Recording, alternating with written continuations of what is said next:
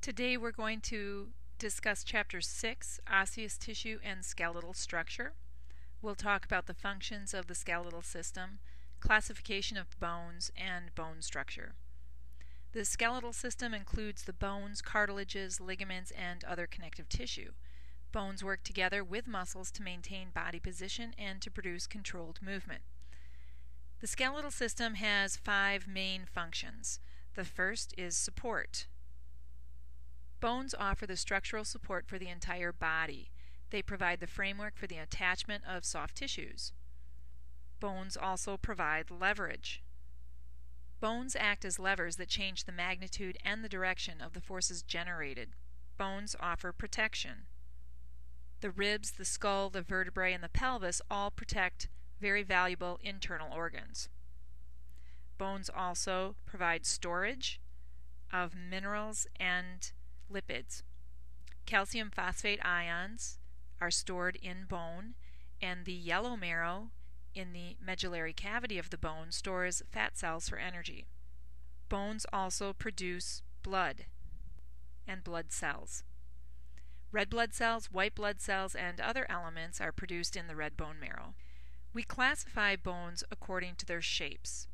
Here we see several different bone shapes: sutural bones, irregular bones, short bones, flat bones, long bones, and sesamoid bones, and we'll discuss each one of these. First, long bones. Long bones are longer than they are wide. Some examples of long bones are the femur, which is in the upper thigh, and the humerus, which is in the upper arm. The next bone shape are the short bones. The short bones are roughly equal in length as they are in width. Short bones can be found in the wrist, as in the carpal bones, and in the foot, as in the tarsal bones. The next bone shape are flat bones. Flat bones are thin and broad. Several examples of flat bones are the skull bones, as well as the ribs and the shoulder blade, which is called the scapula, and the sternum, which is the breastbone. Next we have irregular bones. These have complex shapes. Here we see a vertebra. We can see how complex the shape is. This end of the bone looks very different from the other end of the bone. Next we have the sesamoid bones. These are small, flat, and shaped like a sesame seed. The patella bone is one example of the sesamoid bone. The pisiform bone close to the wrist is another bone that is also a sesamoid bone. The last classification of bones is the sutural bones, otherwise known as the Wormian bones.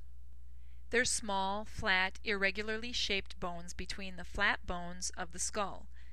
Their borders are like pieces of a jigsaw puzzle, and they range in size from a grain of sand to as wide as a quarter, and they fill in the gaps between the sutures in the skull, in between each of the flat bones of the skull. It will be important for you to look at this table, which shows the bone markings. Throughout this chapter and throughout the unit on the bone, we will talk about these anatomical terms, and you need to know their definitions. All of these terms are terms that you will hear when we are talking about structures found on bones, and you will find all of those terms on your lab list as well. You should know what their definitions are, because if you know what their definitions are, then you will be able to easily ascertain what anatomical structure we're looking at. For instance, a process means any projection or a bump, whereas a tuberosity means a smaller, rough projection, and a tubercle means a small, rounded projection. You're going to hear all of these terms, including a fossa, which means a shallow depression, and a sulcus, which means a narrow groove. You'll also hear the word sinus, which means a chamber within a bone normally filled with air. And you will be hearing more of these terms as well, so make sure that you take a look at all these anatomical terms and you understand what their definitions are. Now we're going to take a look at bone structure. Here we have an example of a long bone, and over here we have an example of a flat bone. So we will take a look at the long bone first. The long bone has several different structures on it, or areas on it, The epiphysis is the area that is expanded at each end of the bone. So there's an epiphysis on this end, and there's also an epiphysis on this end, and we can see how the bone expands. Those areas are called the epiphysis. We also have the long shaft of the bone, and this shaft of the bone is called the diaphysis. And lastly, we have the area where the diaphysis meets the epiphysis in this narrowed region, which is called the metaphysis. So we see this on this end, and we also see the metaphysis on this end. In the flat bone, we don't have diaphysis. Instead, we have the cortex of the bone on both sides, and in the middle of the bone, then, we have a spongy bone, which is also called the diplole. All bone tissue is called osseous tissue. There are two different types of bone. There's compact bone and spongy bone. Compact bone is very dense bone. It's relatively solid, and it's located on the surface of bone. So we can find compact bone all on the surface of the bone. Spongy bone, on the other hand, is more cancellous. It has a network of bony plates and struts, so it's not quite as dense or solid, and that's going to be located interiorly. In the center of the bone, we have a cavity. That cavity is called the medullary cavity. It's the central space in the diaphysis. On either end of the bone, where the bone will articulate with another bone, we have the articular cartilage.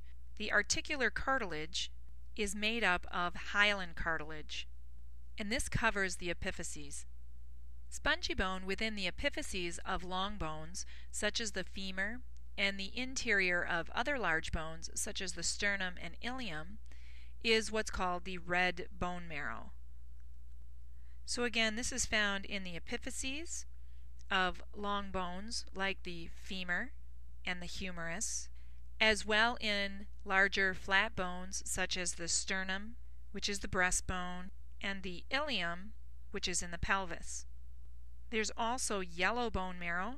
Yellow bone marrow can be found in other bones, and the yellow bone marrow contains adipose tissue, which is important as an energy reserve. What's interesting is that yellow bone marrow in certain pathological conditions can actually convert to red bone marrow, because red bone marrow is where the blood cells are formed. And in pathological conditions, such as leukemia, if the red bone marrow isn't producing the blood cells, the yellow bone marrow will convert to red bone marrow and produce the blood cells. In the next segment, we'll talk about the characteristics of bones, the cells of bones, and the difference between compact bone and spongy bone.